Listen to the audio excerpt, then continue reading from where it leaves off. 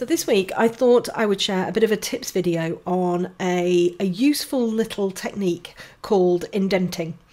And it's from a tutorial that I've just created. It only took about an hour and a half to do, and it's using an embossing tool like what I've got in my hand here, and also one of the clay making tools, which is a wooden tool. And basically what you do is you draw the hair in, or the texture of the hair into the paper before you put any pencil on, and it creates these indents on the paper, and I'm using a hot press paper here.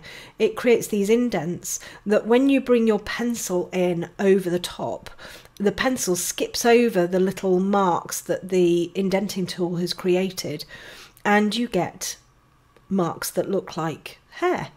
It can be a really, really fantastic technique to use. You've got to get the pressure right. So it's a little bit sort of like a Goldilocks pressure. It's got to be not too hard and not too light. And with this particular technique, I find that more is better than less.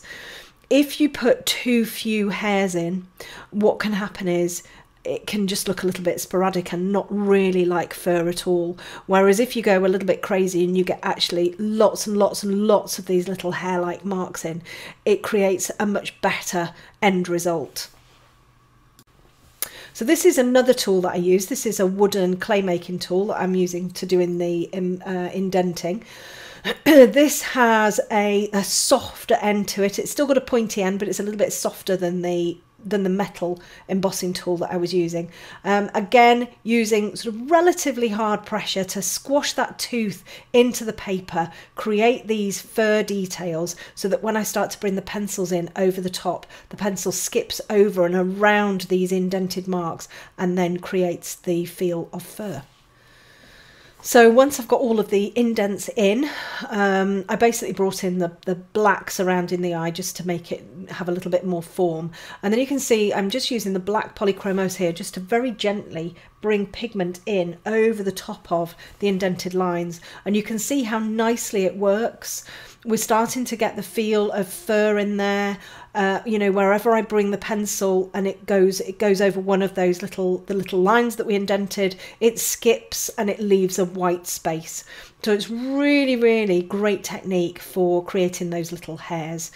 It can be a little bit messy, and I have to admit it's not one of my favourite techniques, purely because you've got to do an awful lot of preparation beforehand. So the preparation is the bits that you can't really see, and you don't really know how it's going to turn out until you put your pencil on it.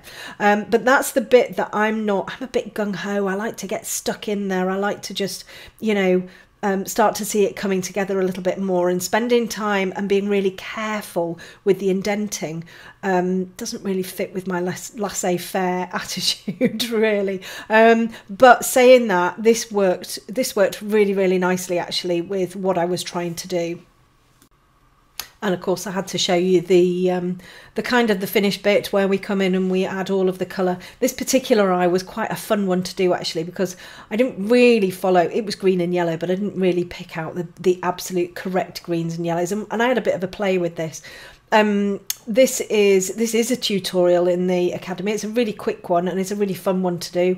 I stuck with just black polychromos for the outside, and then I brought the colours in. I think this is the light yellow glaze, and I just use a hot press paper. Drawing cat's eyes on hot press paper is quite a lot of fun actually, because it's about the layering, it's about the blending, it's about the bringing the colours in and you know, sort of burnishing a little bit, and yeah, it's quite a fun one to do. So if you fancy giving it a go, you can use anything that's sharp. I use the embossing tool, or you can use the clay making tool. You can even use your own fingernail if you want to, and it works really, really nicely. When it comes to coloured pencil, there are a few techniques that are absolutely fundamental to I guess the success of creating something that looks realistic. So in this video, I just wanted to kind of bring the technique of layering. I'm not sure whether I'd call it a technique. I mean, it basically is the foundation of coloured pencil, is layering. It's how you mix your colours. You know, if you work with watercolour or you work with oil paints or acrylics, you would tend to sort of mix colours on a palette, you know, but with coloured pencils, it's more about kind of mixing on the surface. I guess it's quite good when you can find a colour that almost matches the colour that you're trying to you know, create on the surface of the animal that you're trying to create. But it's very, very rare that you're going to get a colour that is the perfect match, and it's very rare that using just one colour you're going to sort of be able to get the richness and also the depth that you're after. With this particular horse that I was drawing this month, I found a combination of 3, maybe 4 colours were a really, really perfect match. Not that I'm ever trying to match a colour exactly, I'm more interested in the values, and you can see that I've brought kind of values, I've brought little dark sort of elements in, and where we've got shadows and stuff in here. But you know, obviously colour is going to be important if you're drawing a realistic portrait of somebody's pet or horse or whatever. With this particular one, I'm working on drafting film, and I've found a combination of the Luminance Apricot, the Polychromos Burnt Sienna, and the Polychromos Caput Mortem Violet has worked really, really well to get this quite vibrant, bright bay colour that I've got coming through on the top of the neck here. And it's a question, when it comes to layering, it's a question of getting those colours in over the top of each other. And what happens when you bring, so I'm bringing the Burnt Sienna in at the moment here, and it goes down, and it's quite a sort of a reddy brown. It's a bit boring, I have to say. It's a bit flat with just that initial layer. But then when you start to bring in some of the other colours on the top of it, so the Caput Mortem Violet in, or that really sort of bright orangey apricot colour, you start to get a lovely depth, and you start to get a glow in the you know, in the fur that you're drawing. It is a very slow process. You can see here it's almost like I'm drawing every single hair. I'm not. What I'm trying to do is bring a little bit of the texture in there. Film is a funny surface to draw on. You know, as soon as you get your pencil colour down, it sticks. You can't really blend it like you can with other pencils. But you can add little bits in here. You can see I'm adding the apricot in over the top of that burnt sienna, and it's kind of making it alive. It's bringing out a real richness in there. I don't need to add hundreds and hundreds of layers on the film. The film, I probably get 20 at a push, you know, if I needed to. But if I can find a combination of colours that are going to give me that lovely rich bay colour, you know, just using those are going to kind of replicate that colour and give me a really, really lovely realistic look. So it's finding the colours that are going to work for you. Now, I don't tend to swatch, so I don't tend to jot all of the colours down that I'm going to use before I start drawing. I find, for me, that's quite limiting. So if I start to go through and I'll go, oh, I'm going to use this colour and this colour and this colour and this colour, I find that that is quite limiting for me, and I prefer to pick the colours as I go through the actual piece. I will have an idea in mind as to the colours that I want to use, so I'll have almost like an inventory in my head.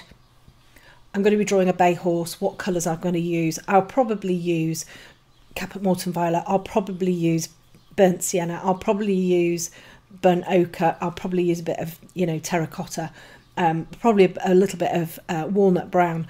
But what I might do once I start kind of choosing those colours and putting them down on the surfaces, I might end up not choosing one of those and picking something instead. Like I might choose an Indian red, for example, or I might choose a Venetian red, which is a little bit more pinky. You know, and I don't want to be limited to you know, a set of swatches that I've created at the beginning.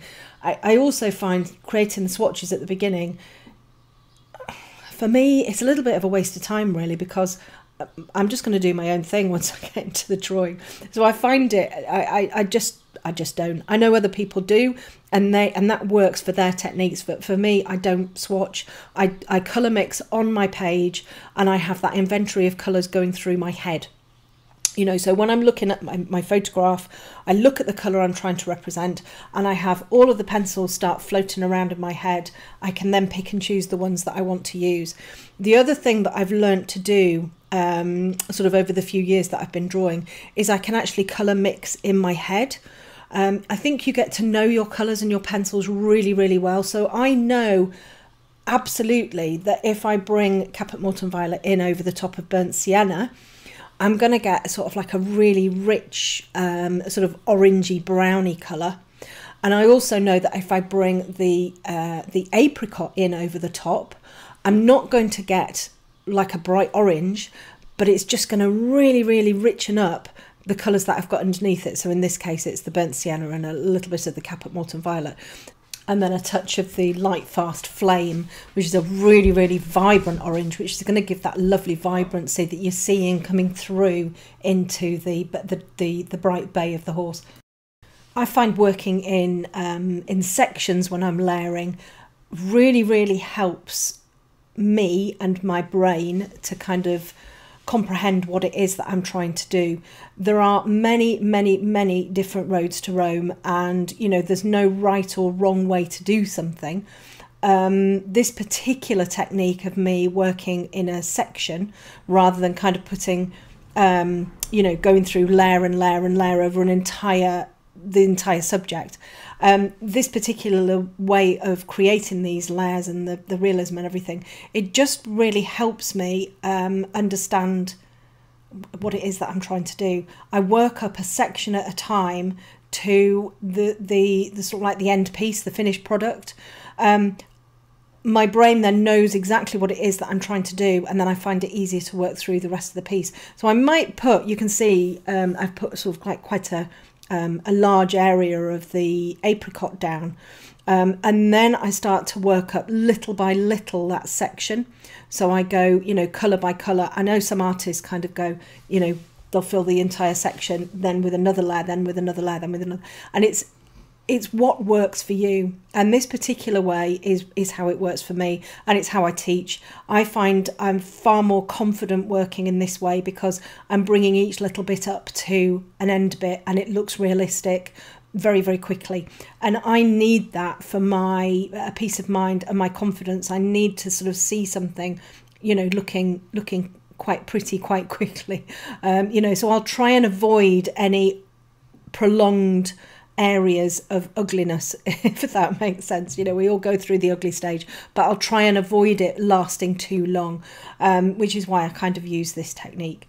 So if you're new to pencils, you know, the layering is crucial, you know, particularly when you're creating realism, because you're building up all of that lovely depth, and you're also bringing in sort of like the values and stuff like that in there. The other really crucial bit about the layering is that you use your pencil in the right direction. So in this case, it's in the direction that the horse's hair is growing. That is absolutely vital for realism, because it helps to create the form, you know, and it shows what's sort of going on underneath the hair and the skin, basically. So this week, I just wanted to talk to you a little bit about a technique that I use all of the time, subtraction technique that I use predominantly, I guess, on drafting film. And this is where you put your pigment in, and then you use something like an eraser or a craft knife or a slice tool to lift out that pigment so that you create shapes, texture, highlights, that type of thing. So this is my latest tutorial, this little baby hare, this leveret. And as you can see, I'm working on drafting film.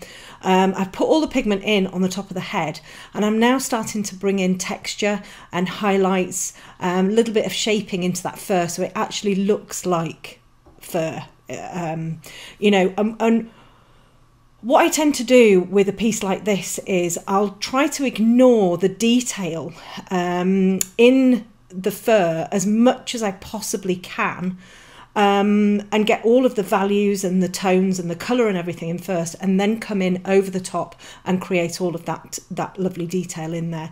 And I'll use a combination of the Tombow, which is the little eraser that you can see here, and the slice tool. The Tombow I love. it's like just using a white pencil basically, and you just come in and it creates these lovely sort of soft highlights. I've just used a blusher brush just to wipe away the you know, the pencil dust that accumulates.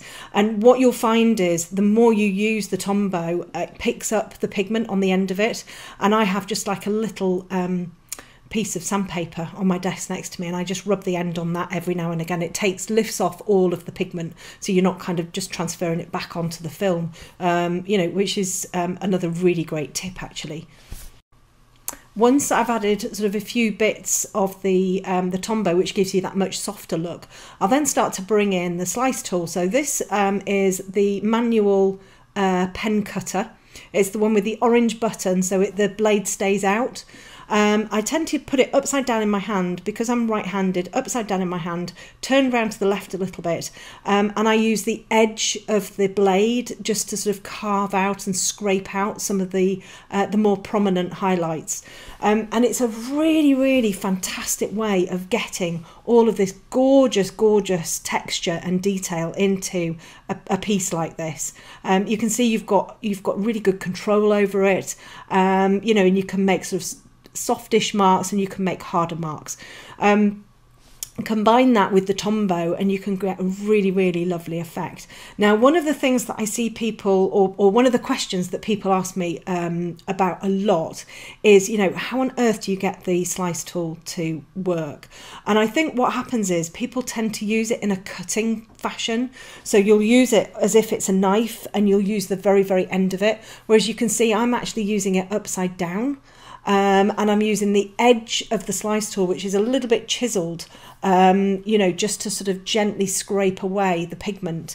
And for a piece like this, for hair like this, it's fantastic. What happens is you scrape the pigment away, but it also leaves a little tiny bit of an indentation on the top of the film. So it means that when you start to bring pencil back in over the top, it skips out. It skips where the slice mark is. So you can see here where I'm starting to bring this walnut brown polychromos in now, in between these slice marks a little later on. You can really, really start to get the feeling of depth in the fur. You know, it looks like there's fur sitting over the top of, layered over the top of, you know, the fur that's underneath it. So when I teach how to create something as simply as possible for it to look really, really realistic, but it to be as simple as possible. And you know, sometimes when you look at a piece like this, you think, oh my goodness, this is impossible. I couldn't ever do anything like that. But it's about looking beneath the details. It's about looking beyond the details, if you like, you know, and learning processes that really, really help, you know. And it doesn't mean that you have to be amazing at drawing or anything like that. It's all about understanding how the fur works and understanding how your pencils will work, so you're going to be able to get that effect.